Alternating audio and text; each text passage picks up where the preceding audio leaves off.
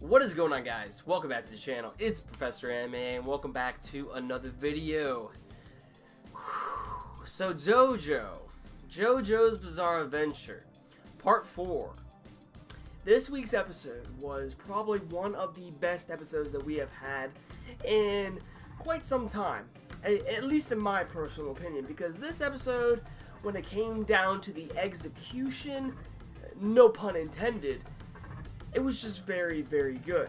So we open up with this episode with Rohan, Koichi, and Reimi. Now, Rohan and Koichi are seeing if they can get any sort of leads from Reimi. You know, they're basically getting another person's perspective on the scrapbook that they have filled with pictures of most likely suspects when it comes to, you know, who is Kira. Now, Reimi ends up pointing out that there is a little boy that seems like he is snooping about, and what piques her interest about this little boy is that apparently he has the same last name as another individual in the picture, which happens to be Kira. And this is the part of the episode where we really see the episode start to really go into gear, because during this scene, Kira's father is actually looking down on Reimi, Rohan, and Koichi, and seeing that they are actually about to, you know, figure out who Kira is. It seems like they have picked up a lead, so we have it to where Kira's father is going all the way back to, you know, Kira's house where he's located at right now, to try to warn him that his identity could be found out. So then we go to the bath scene. Apparently we see it that, you know, Kira's father ends up actually getting to the house quickly than expected. However, Kira is confronted to the wife that he is currently living with, and she looks like she's about to find out something because Kira is acting a little bit suspicious. However, Kira plays it off, and we soon find out that apparently Kira killed Hayato. His body, his corpse, is in the closet that, you know, the wife almost opened up to at the worst possible moment in time, and that would have led to her actually finding out that, you know, Kira is in fact a murderer and an impersonator of her husband. But when I saw this, when I previously did my live stream of this episode, I was like, no way, he didn't kill him, did he? He didn't kill Hayato, right? Because that would mean that he will be easily found out. But then again, this is JoJo, and things, how they play out in JoJo, you know, it's like you can never really predict as to what's gonna go on, because the show is so bizarre that actually comes up with really good reasons on how to avoid certain, you know, circumstances when it comes to the antagonist, and that is what I love. And we actually figure out that after the wife ends up leaving the scene with Hayato's dead corpse in the closet, mind you, like, Kira has no idea what to do. And also, Kira's father tells Kira that, hey, you have this guy named Rohan who is about to find out who exactly you are. Fair warning, you know, Hayato could be a threat. Hayato could be a threat if they were to ever find him. And this is where we see, you know, Kira, you know, start to freak out. Kira is freaking out, biting his nails and shit.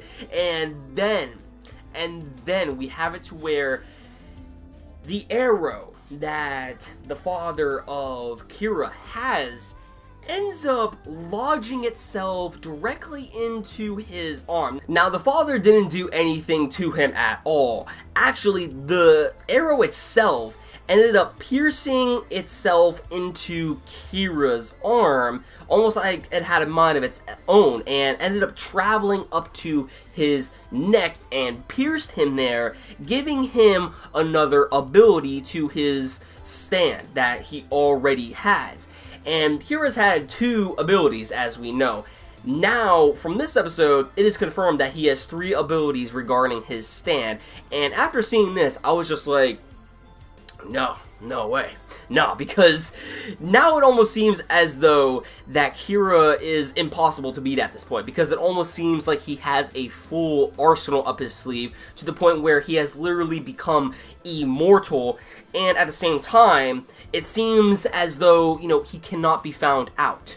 Because what we see in this episode, how exactly his ability plays out, is pretty ridiculous. And with this new ability, he has become so prideful now, because now it almost seems as though no one can stop him. And he goes into his final form. That's what everyone was saying in the live stream that I hosted earlier. Kira goes into his final form as he is brushing his hair back, and with a new different hairstyle, and this basically symbolizes, you know, a fresh start for some people. You know, when it comes to people in Japan, usually a haircut would result in a fresh start for an individual. So technically, by, you know, pushing the hair back and giving Kira himself a new look, this gives him a fresh start to, you know, start off his, you know, comfy life, I guess you can say, because it's gotten to the point where he really thinks as though no one can stop him at this point, now that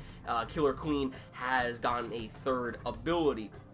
And this ability, what it's able to do is that, well, first let's talk about, you know, what happened. Basically, time resets itself, and Hayato is back alive. However, Killer Queen's stand, the new ability that Kira acquired, he is able to plant a bomb inside Hayato.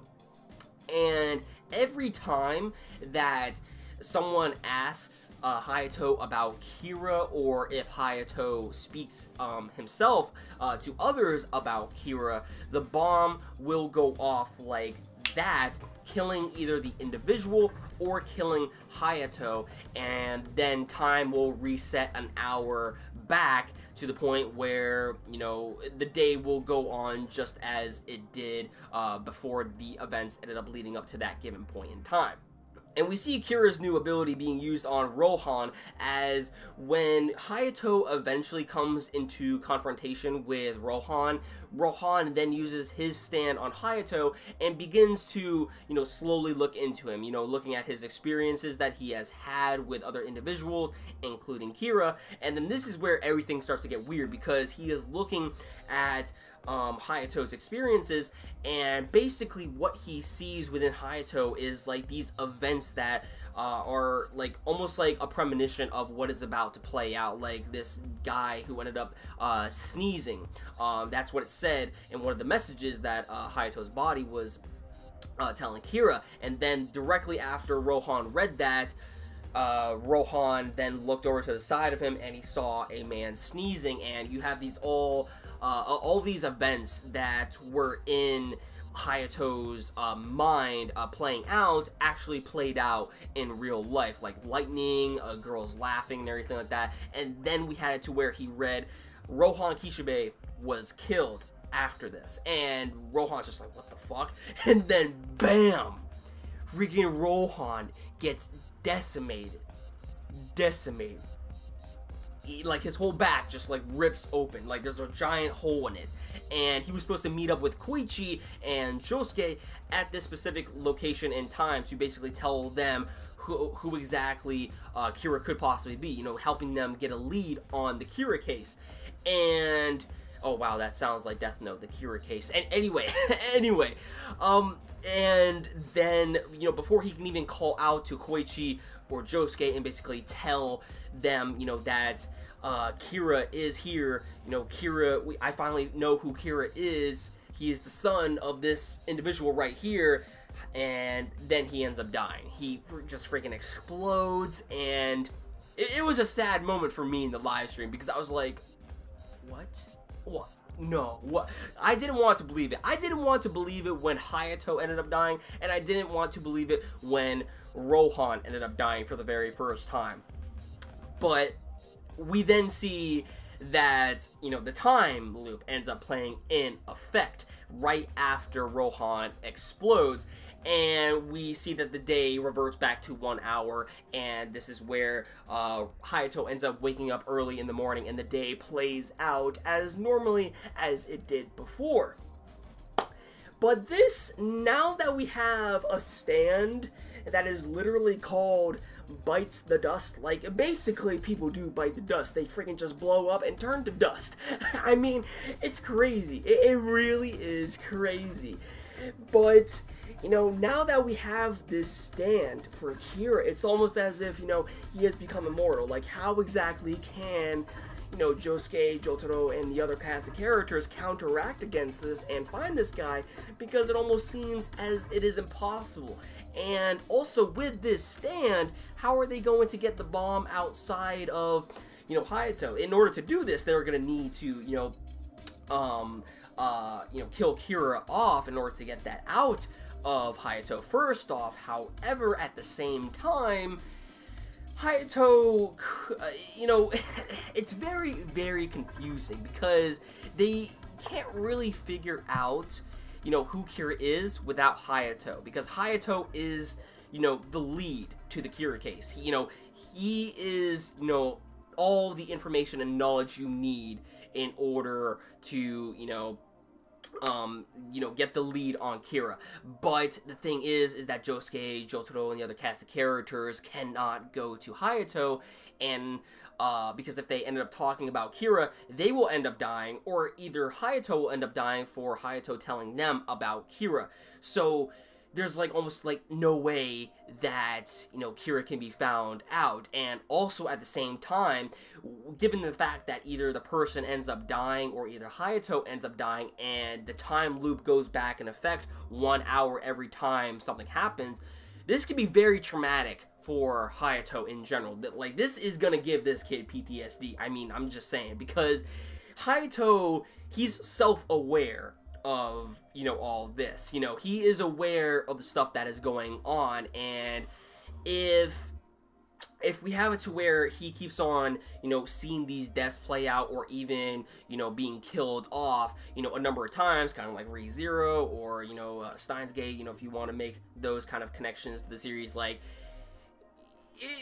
I mean, it's going to be very traumatic on you. There was just a lot of stuff that was going through my mind as I was watching throughout this episode, and I'm sorry if it is a long review. I'm very sorry on that, but there's just so much to talk about in this episode, and I talked a lot about it in my live stream, live reaction for the most part. It's just I got a bunch of sort of connections from other forms of literature, like movies like Groundhog's Day or Edge of Tomorrow, All You Need Is Kill, like those sort of series where you basically live, die, and repeat. Like, that was the sort of vibe I was getting from this episode. And then also, you know, regarding anime out there like ReZero, where technically you have Subaru live, dying, and repeating. You know, it was just crazy. It was crazy.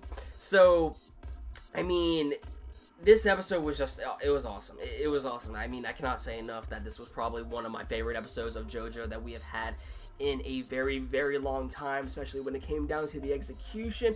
I had the most fun with this episode, and I had over 75 people in my live stream. 75 for this episode. That is almost 100. That is almost 100. It was just, it was so fun reacting to this episode and talking to you all.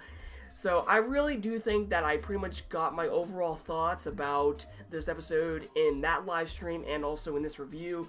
Hopefully it wasn't too long, but I just had to talk more about it and basically analyze it to a certain degree and just give my overall thoughts. But I really do hope you guys enjoyed this review nonetheless. Again, I'm sorry if this was too long, but again, I just wanted to get my overall thoughts out there.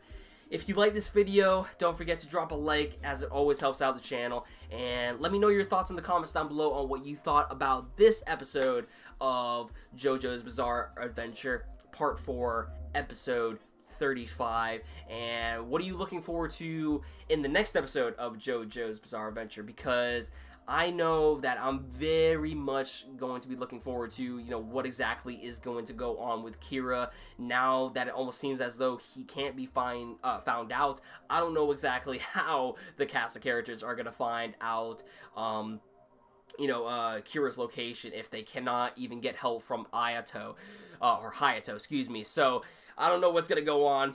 Let me know your thoughts in the comments down below, and I'll catch you guys next time. Peace.